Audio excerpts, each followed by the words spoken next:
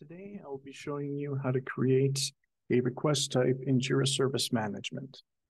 The first thing you're going to do is click on your project settings cog right here.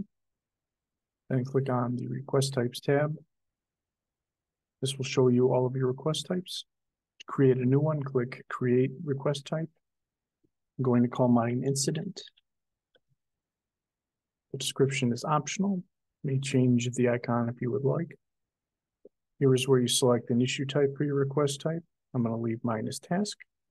When you're all done, click on next. Now here is where you select a portal group for your request type. If you leave it blank, don't select anything, it's going to be hidden from the portal.